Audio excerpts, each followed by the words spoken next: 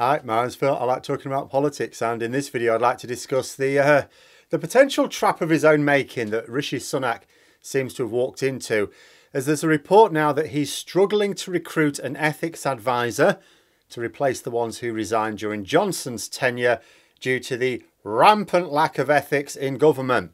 Frankly, the Tories need to be quite careful here, because sleaze is one of the things that caused them to lose power last time. But first, if you'd like to be notified of daily news and politics, please subscribe to the channel and click the bell notification icon. So, Rishi Sunak may have got himself into a little bit of a mess, admittedly not helped by some hapless MPs in his parliamentary party. Because I see there's an article that several people have turned down the opportunity to be appointed ethics advisor to the Prime Minister. Now, before I explain what the main issue is and the potential consequences, let's look at why there's a vacancy at all. Boris Johnson's first ethics advisor quit because he'd investigated allegations against Priti Patel of bullying, found that she was guilty of bullying, but Johnson basically rewrote the report and took no action. His ethics advisor at the time, Sir Alex Allen, quit because he considered the position untenable. Like, what's the point of being an ethics advisor? Most of the time when government's just doing its work, you're not really doing a lot. Then on the rare occasions you need to do something, your work is chucked in the bin. So then Johnson appointed Lord Christopher Geidt. Now, he had a lot of work to do. He investigated the Prime Minister himself, the arrangements over the payment for Boris Johnson's tatty Downing Street refurbishment. But he botched the investigation.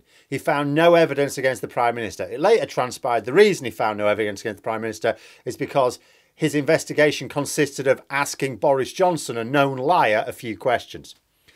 But then the Electoral Commission carried out a proper investigation into the same thing, actually got themselves documentary evidence that proved beyond doubt Johnson was guilty. And Geidt was made to look a proper nana. So he carried out another investigation, but he still inexplicably found Johnson not guilty despite the clear proof, which was by this time in the public domain. Geidt eventually resigned. In theory, it's because the government was planning on breaking international law. That was the official reason.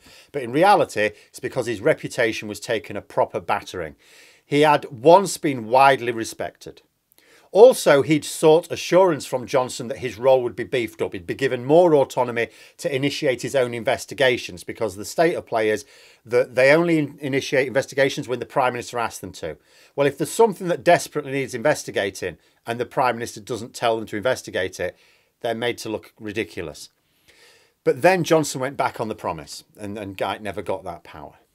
Then Boris Johnson rewrote the ministerial code so that even if ministers were somehow found to be in breach, if it was undeniable, which was becoming something of a certainty with his cabinet of ne'er-do-wells, then they wouldn't have to resign, because that's supposed to be the penalty, or was used to be the penalty. If you breach the ministerial code, you are expected to resign.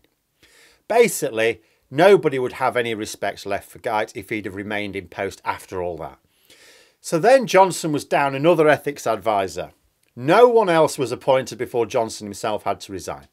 Then Liz Truss made no effort to secure the services of another. When she was asked about it, she said, "I don't need one. I know the difference between right and wrong." A dodgy position to adopt, but in reality may well be a less risky approach than Sunak's is turning out to be. Rishi Sunak became Prime Minister and instantly declared that his government would operate with integrity. But it's not going very well.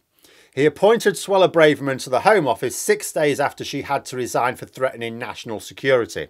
Later on, Labour put a motion before Parliament to say, well, we should really have a look at the reasons why she was reappointed, but Tory MPs voted it down. So, okay, nice one for transparency there. Gavin Williamson, he was forced to resign over allegations of bullying MPs. Now Dominic Raab is facing allegations of bullying officials in 3 different government departments over a period of years. He is being investigated, but he's lasting longer than Williamson because bullying officials is clearly less serious than bullying Tory MPs. I suppose this is because Tory MPs can threaten to withdraw their votes if the government doesn't act. Officials can't do anything other than resign. Mind you, quite a few seem to be putting in formal complaints now, which is a big reason why Sunak wants an ethics advisor, but wants to make sure they don't actually offer any firm advice on ethics. The issue is this: Sunak's cabinet, just like Johnson's, is full of some of the most unpleasant MPs the Tories have to offer. It may not be quite as bad as Johnson's, but there are still some fairly terrible people in there.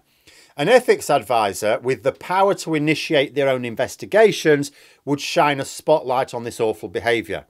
An independent ethics advisor would have to investigate the circumstances under which Braverman was reappointed to the position of Home Secretary so soon, for example. They'd have to investigate the allegations against Dominic Raab. There are other investigations pending as well into other Tory MPs who used to be ministers, maybe not quite so senior since Johnson fell, but could still provide some very bad PR for the party. So having an independent ethics advisor would make it impossible for Sunak to both keep the people he needs in cabinet in order to maintain some sort of shaky truce with various factions in the party, but at the same time appear to be leading with integrity. On the other hand, it's not as simple as just getting a toady to be ethics advisor, because that's the usual thing. You just appoint someone who will be loyal to you to do the job. The problem is that if the person appointed is not seen as being honourable across the political spectrum, the position will be a sham. Very awkward position for Sunak to be in. Being unable to appoint an ethics advisor means opposition MPs will keep explaining to the public why this is. Nobody will take the job because Sunak won't allow them to do their job properly for fear of uncovering even more sleaze than we already know about from the newspaper reporting. If he gets an ethics advisor, but they don't carry out investigations into various allegations, then it becomes obvious they're just a puppet, and whatever reputation they had becomes badly damaged, just like the previous ethics advisor. If they get an ethics advisor and allow them to carry out investigations, then the government is exposed as basically being a cabal of crooks. Truss probably had the best plan in not trying to recruit one at all. Her assertion that she doesn't need one because she knows the difference between right and wrong, of course that comes across as incredibly arrogant, potentially even comes across like she's trying to hide something, but could still be less embarrassing than where Sunak is stuck right now, actually trying to get an ethics advisor and having people go, no. And although I say Sunak has himself trapped a bit here, really this is an issue for the wider Conservative Parliamentary Party. Like, the reason Sunak's trapped is because he has to give cabinet positions to reckless morons in order to maintain that balance of power. If the various factions allowed him to promote more discreet, better behaved leaders from amongst them, because each of those factions must well have someone amongst their number that would be perfectly good in cabinet and wouldn't attract such scandals. You know, if they could do that, then his problem wouldn't be anywhere near as severe.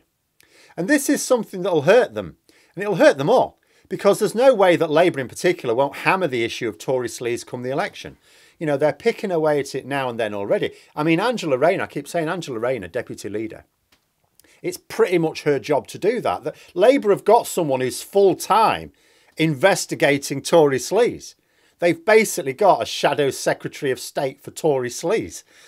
But it'll be a major line of attack during the general election campaign. A party that can be labelled as fundamentally untrustworthy will, at a stroke, weaken all of their election promises. It won't matter what's in their manifesto if voters don't trust them to keep their word. You know, sleaze is what badly damaged John Major's government leading up to their loss in 1997. History is repeating itself, and the Tories just don't seem to have learned lessons. And the corruption and sleaze this time is way worse. And this is just one issue, but it speaks to the party's general brokenness. Like, it should be obvious to all Tory MPs, all of them, every single one, that they need to be able to present themselves as being professional and honourable, even if it's not true. If they can't even work together to achieve that facade at least, how much less able will they be to able to come together on the genuinely contentious issues that divide them time and again? But there we are. Those are my thoughts. Let me know yours in the comments below. Hope you found the video interesting. If you did, please click the like button. And if you'd like to support the channel further, the join button for memberships. And until next time, I'll see you later.